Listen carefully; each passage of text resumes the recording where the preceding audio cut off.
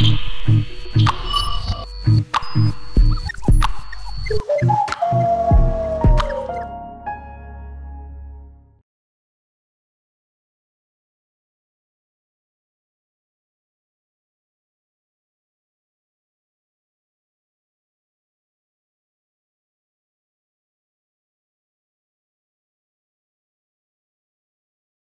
final, that's the Panmure House, the final remaining home of the philosopher and economist Adam Smith. Like Smith, 200 years before her, Caroline attended the University of Glasgow before undertaking postgraduate study at Balliol College, where she wrote her doctoral thesis, at St Andrews on romance in the prose of Robert Louis Stevenson. Right, she's speaking to us today about romance, pleasure and well-being. Thank you. Thanks, Richard. Hi, everyone. There are three fulcrums to my talk today. Number one is that Stevenson's perception of romance is fundamentally built into his practice as a writer, and I'll demonstrate this through some close attention to his essays. Number two is that romance and pleasure are intrinsically linked for Stevenson, and indeed this is where the essential value of romance comes from for him. Number three is that Stevenson's understanding of the positive utility of romance prefigured the 20th century establishment of the medical humanities and bibliotherapy specifically. Did everyone catch that? Would you like me to go through again? Good. Maybe repeat, yeah.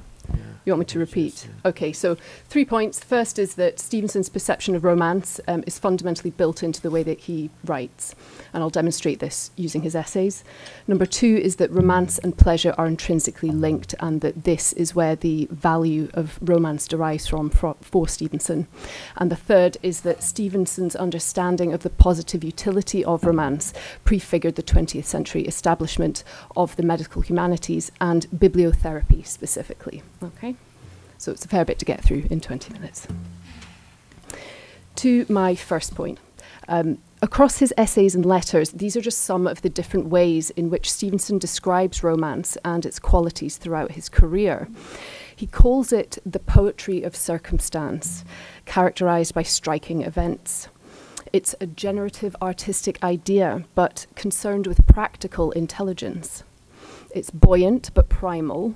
It's a game, often one of hide and seek. It's linked memorably to the feeling of a surprise I had expected. But most radically, romance emerges as a cognitive style, a learned skill, a perception, a mode of thought, a kind of way of looking at the world that outlasts textual parameters and influences the way that we read our own experience. And we'll come back to that later in the talk, but I'd like to expand for a moment on the ways in which romance itself is intrinsic to Stevenson's whole practice as a writer.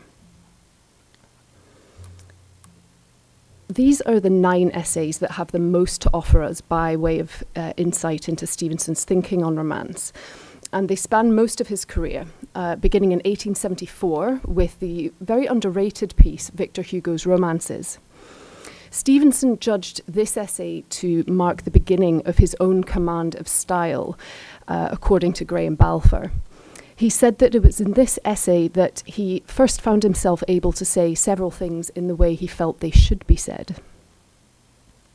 In the essay itself, Stevenson discusses his theory of a principle of growth that exists within the work of an author, which is paralleled by the wider literary developments of an age. When you examine that principle of growth within Stevenson's own work, it's striking to see the force and consistency with which he prioritizes romance and its positive potential. Now, I won't go into detail looking at every single one of these essays, but I will home in on some examples from the beginning, middle, and end of that list to give you a sense of that consistency over time. So we'll start with Victor Hugo's Romances. Now, in this essay, he writes that romance is a language in which many persons learn to speak with a certain appearance of fluency, but there are few who can ever be said to bend it to any practical need. Few who can ever be said to express themselves in it. And neatly captured here are 3 vital concerns, all of which remained with Stevenson throughout his career. The first is this understanding of romance as a language, a kind of cognitive skill that can be learned and then deployed in various contexts.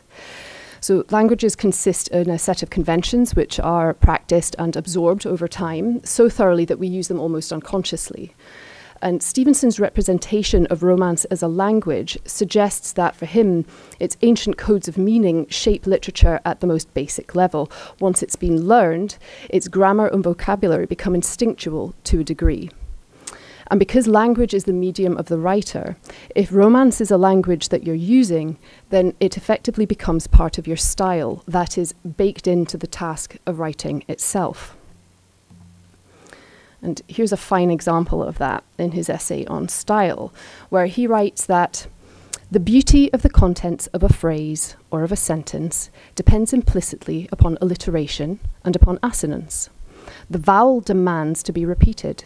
The consonant demands to be repeated, and both cry aloud to be perpetually varied. You may follow the adventures of a letter through any passage that has particularly pleased you. Find it, perhaps, denied a while to tantalize the ear. Find it fired again at you in a whole broadside, or find it pass into congenerous sounds, one liquid or labial melting away into another. So Stevenson observes not only a language of romance, but a romance in language that functions at the micro level, and which turns this sentence into a microcosm of conscious poetic activity. It's a miniature quest narrative, in fact. His vowels and consonants are figured as sentient, demanding, and mobile. The emphasis on repetition is itself repeated, and then it's subsequently varied, a process that's demonstrated while it's being described in that second sentence. And this then culminates in the trajectory of the final sentence, with that opening broadside of plosives, any passage that has particularly pleased you, and then the tantalizing midsection roped off by semicolons, and that final dissolution into a fluidity of L's, what he calls a liquid or labial melting. So romance for Stevenson is inherent in the act of writing itself and the exploratory or questing energy that drives it at a stylistic level. Linked to this, going back to that sentence from Victor Hugo's Romances, is the challenge of expressing oneself adequately. The inability of language to fully render our conceptual intent is something that preoccupies Stevenson enormously, and it's reflected many times throughout his work, as I'm sure you all know, from his essays through to the structures of texts like Jekyll and Hyde or The Master of Ballantrae, where absences and things unspoken really drive the plot. And if language itself is an imperfect medium, then again, this questing energy of romance exists in the act of writing. Stevenson closes the essay on the technical elements of style by saying that perfect sentences are rare and perfect pages rarer. And the attempt to capture these rare beasts forms a kind of hero's journey for him throughout his career. And the final key theme I want to highlight here is this emphasis on practicality. For Stevenson, good literature must serve a practical function. Rosalind Jolly writes about this very convincingly in her monograph, Stevenson in the Pacific, focusing on his later works. But again, this is a concern that's with Stevenson from the very beginning. In this letter from 1874, which is the same year as Victor Hugo's Romances, he writes, "What a blessing work is. I don't think I could face life without it, and how glad I am I took to literature. It helps me so much." We see here and elsewhere that writing had a therapeutic application for Stevenson personally as a method of self-helpful occupation. This is one of its primary practical functions to him as a writer. But what of the reader? Well, Stevenson's understanding of the value of romance in particular to its readership was fundamentally shaped by this early perception of literature as psychologically remedial. We get a window onto this in 1887's The Lantern Bearers, where he argues that, and this was quoted earlier, "No man lives in the external truth among salts and acids, but in the warm, phantasmagoric chamber of his brain, with the painted windows and the storied walls." what he's really describing here is the realm of the figurative, the realm of the imagination, the realm of romance. And this realm of romance is first and foremost identifiable for Stevenson by its capacity to elicit pleasure. Now, let's go back to that list of 9 essays and run a quick but revealing experiment, which is quite interesting coming after Caroline's, because he does talk about pleasure in these, and he's not ashamed of it.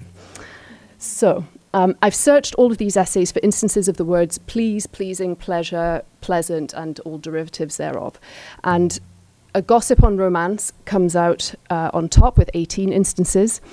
And as may not surprise us, given Stevenson's predilections, A Note on Realism comes last with just 1. Now, adding the word delight barely changes this at all. The Lantern Bearers moves up a couple of spots, but otherwise the same order is retained there. Adding the word joy shuffles a couple in the middle, but produces no change in the 2 top spots, or indeed the last place. So we can discern from this that the 2 things that Stevenson associates most with pleasure in literature are romance and style, in that order.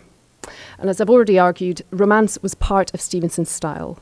His sustained perception of the inadequacy of language makes that quest element of romance intrinsic to the texture of his writing. It's where both the challenge and the pleasure lie. But the form of pleasure that Stevenson advocates for in romance is not mere escapism, so it's not the 19th century equivalent of scrolling through social media or binge-watching Netflix. It's much more long-term and vital than that. In 1883's A Penny Plain and Twopence Coloured, which again was discussed earlier, Stevenson describes his early vivid encounters with romance through the use of Skelt's juvenile drama. And this passage really illustrates the transformative and long-lasting benefits of romance as Stevenson sees them. What am I? What are life, art, letters, the world, but what my Skelt has made them? The world was plain before I knew him, a poor penny world, but soon it was all coloured with romance. Indeed, out of this cut and dry, dull, swaggering, obtrusive and infantile art, I seem to have learned the very spirit of my life's enjoyment. Met there the shadows of the characters I was to read about and love in a late future. Got the romance of Der Freischütz long ere I was to hear of Weber or the mighty Formez. Acquired a gallery of scenes and characters with which, in the silent theatre of the brain, I might enact all novels and romances, and took from these rude cuts an enduring and transforming pleasure. This echoes an earlier mention of the keen and lasting pleasure of romance found in 1882's Gossip on Romance. In this essay, he again directly links the pleasures of reading with the mode of romance. Fiction is to the grown man what play is to the child. It is there that he changes the atmosphere and tenor of his life. And when the game so chimes with his fancy that he can join in it with all his heart, when it pleases him with every turn, when he loves to recall it and dwells upon its recollection with entire delight, fiction is called romance. Play, in this sense, is not directionless frivolity, but rather creative engagement with one's environment. Skill, which, once developed, remains an important mode of perception to the bearer, a literary sense that can be applied in a very practical manner to one's experience of the world. That perception is clearly undiminished nearly a decade later in 1891 when he drafts the manuscript of The Castaways of Soledad. In the aftermath of a shipwreck, his narrator extols the virtues of a fellow traveller who tells stories to buoy morale. That was poetry in practice, he writes. To brighten up so desolate an outlook and transport so many persons of so great a diversity of character and mind out of their perilous and hard surroundings into the cloud country of romance. Note again there the emphasis on romance's positive utility, its psychological value, the universality of its appeal, and the modification of perspective that it can ultimately provide. This is not about escapist hedonism. It's about developing and safeguarding mental fortitude and a sense of well-being. For Stevenson, the pleasure of literature, and specifically romance, is curative. In 1880, he writes to John Meiklejohn that, "When I suffer in mind, stories are my refuge. I take them like opium, and I consider one who writes them as a sort of doctor of the mind. And frankly, it is not Shakespeare we take to when we are in a hot corner, nor certainly George Eliot, no, nor even Balzac. It is Charles Reade, or old Dumas, or the Arabian Nights, or the best of Walter Scott." This conscious regard for the therapeutic practicality of reading romance is also reflected in Stevenson's writing of it. He likens it here to opium, suggesting both pleasurable and palliative effects of a powerful drug. And this is apt, since it's often implied within literary criticism that the effects of romance and popular literature in general are really something the reader would be better off not indulging in too much. But that is categorically not how Stevenson perceives it. Instead, as we can see here, he credits romance with healing him. Not only does he credit romance with healing him, he sets out, through his fiction, to return the favour. Stevenson systematically seeks to rehabilitate the ailing status of 19th century romance by splicing it with progressive elements such as self-reflexivity, contemporary settings, and stylistic brevity. He develops a new strain of regenerative romance in which an enduring preoccupation with recovery manifests in a tendency towards revisiting and reworking prior structures, both his own and others. We see this clearly in the New Arabian Nights, where the story cycle of the original is given a very modern form of treatment, which then deepens in structural complexity with the Dynamiter. These two draw upon the extendable energies of the original Arabian Nights, with Stevenson revisiting their structure of outgoing adventure and embedded narrative. But he's physician to much more sinister patients too, and we see this in The Master of Ballantrae and Jekyll and Hyde, where Gothic romance receives a visit, and we're faced with the dark side of the mode. Rehabilitation and revisitation here is instead associated with a form of disease of horror, and instead of outward-bound adventure, we've got more of an inward-facing investigation of how a central malaise came to pass.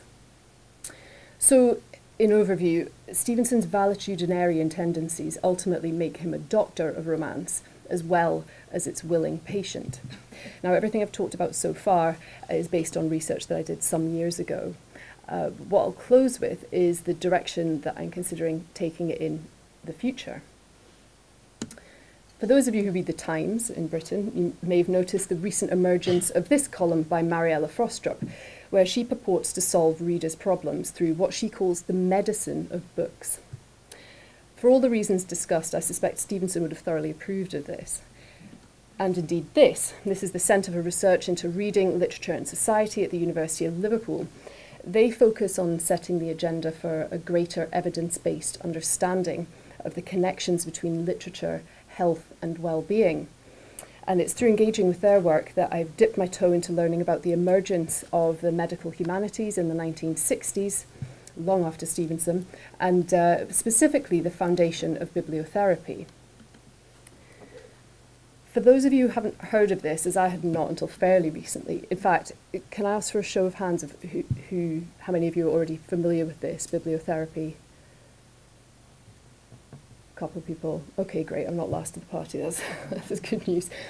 This is exactly what it sounds like. It's a form of therapy using literature to improve mental health. There are two main types. One is cognitive bibliotherapy, which focuses on prescribing targeted non-fiction to individuals so that they can self-educate and improve their circumstances. It's essentially a self-help reading therapy with minimal involvement from a professional therapist. But the other form is affective bibliotherapy. And this uses high-quality fiction to help therapists and patients explore problems through identification with the characters in literary texts. And this is the area I'm much more interested in. So I now run Panmure House in Edinburgh, as Richard mentioned, which is the final remaining home of Adam Smith. And it's now an emergent centre for social and economic research and debate. And we're about to appoint a professorial chair in sustainable capitalism, which will deal with the economic and financial side of Smith's legacy.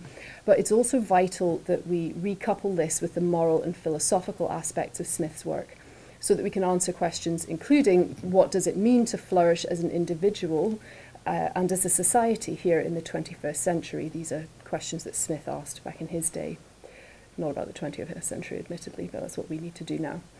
Our key focus across all our programmes is one of long-term positive change, which is how these two bits of research key in together for me. So I'd be fascinated to take this research forward and see what types of literature most reliably produce positive therapeutic benefits. Was Stevenson right? Is high-quality romance, with its essential difference from life, as he called it, its poetry of circumstance, that has the most to offer? And if so, what implications does this have for the teaching of literature? So rather than questions on this area, which I'm really just beginning to investigate, if you have any knowledge, connections, or indeed willingness to help with this in any way, please do get in touch. This is my email address, and I'll be delighted to hear from you. Thank you.